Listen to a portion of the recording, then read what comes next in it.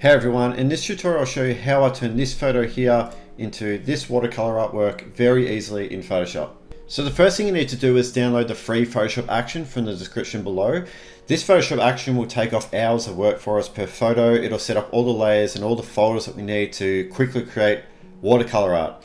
So after you've downloaded that file, navigate to where you unzipped the contents, and firstly you just want to double click on the ATN file here. So that is the action itself that will then appear in your actions panel here. So go back to where you downloaded the file and want to do the same for the brushes and patterns. Just go inside this folder, double click, back into the patterns folder, double click. So now if I hit B and then right click anywhere over the photo, see here are the brushes and the patterns will be loaded up as well. So after you've done that, all you need to do is go back into the actions panel to open this folder, select the top one here and click play. This is just asking you to check the size of your image. So click continue. And for this one, just going to leave it as is, click OK. So that's all we need to do. The action will finish and it'll set up all the layers and folders. So I'll fast forward the video and get to that point. When the action's finished, all you need to do is click, hold and drag around your photo to start revealing it as a watercolor. Okay, and if you want to adjust the radius of the reveal, you can experiment with the area here. You can drag that down or up higher if you want. Now, one thing you'll notice that when you are revealing your watercolor is that it leaves gaps. So you can see on the couch here how I'm moving my mouse, I'm dragging my mouse over the couch there, but it's not filling in some of those areas. That's because the watercolor is built up over 3 layers here. So when the action's finished, it selects this top one here for you to brush onto. But if I select this one here and start brushing again, you can see that it starts to fill in areas that that top layer here missed. So this just gives you a bit more creative control over the appearance of your watercolor. So I can have it sort of built up more on this side of the couch and have it fade off a bit more on the left. Okay. And the same applies here for this bottom layer. I can just start brushing around to reveal the watercolor in different areas again. All right, so next I might just turn off the lineup folder. And like I said, there's a link down in the description going over all these layers and folders in more detail. It's a full length tutorial for this action, so check that out if you want. So I'm just going to jump to these 3 adjustment layers quickly and adjust take a look at the brightness.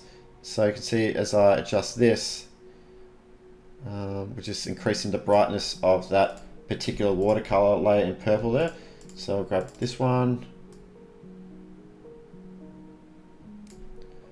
Okay, try this one. I think that's pretty good. Now what I might do is go into the edge definition folder, and down the bottom here I'm going to select this one. I'm going to hit B, right click, and I'm going to go inside the reveal brushes folder here and select this one here.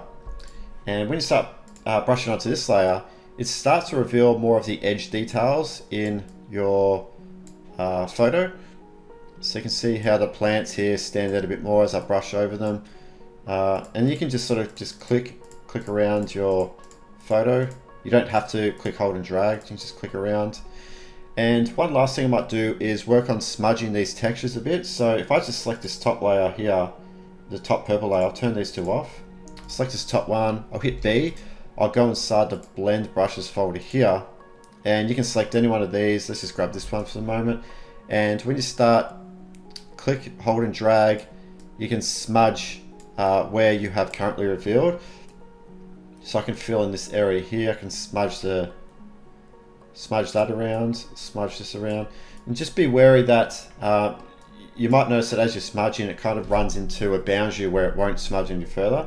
That is because of the mask that's applied to the layer. So if I hold down Alt or Option, click on that mask, you can see that the area in white is the area that this layer allows you to brush onto. Everywhere in black won't appear. Okay, so just keep that in mind. So I'll just smudge this around a bit more. And you can turn on the other layers here and do the same. There's different types of brushes here you can play around with. Let's try this one. Again, you can use like the left and right square brackets to adjust the size of the brush.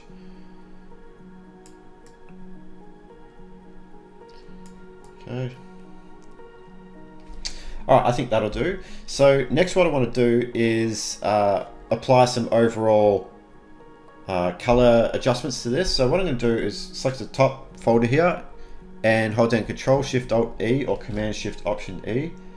And I'm going to use the Camera Raw filter. So go to the filter menu, Camera Raw filter. And I'm going to click on this icon here, Browse Profiles. And it's just a bunch of preset color options here we're going to experiment with. So I like to go inside Modern here. I usually like this first one, Modern 01. And you can adjust how much of that effect is applied. So just apply a little bit. And then I'll combine it with number 2. And you can just hover over any of these and check those out. Let's have a look at vintage. To get a quick before and after, I usually move my mouse over the thumbnail then off it. That just gives you a quick snapshot. Maybe a bit of this one, just a little bit.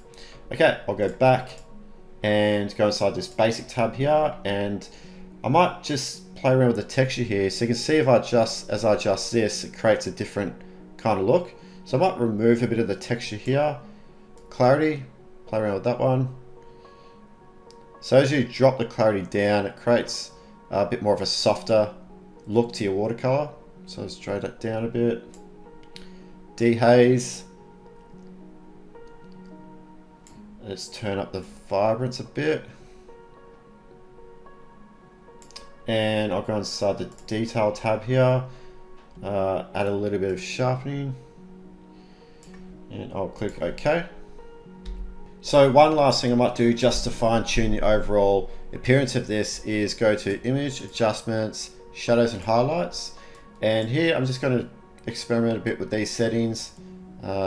Just try and boost the brightness of the shadows a little bit here. Okay, have a look at the radius. And you can take a look at the mid-tone down the bottom here.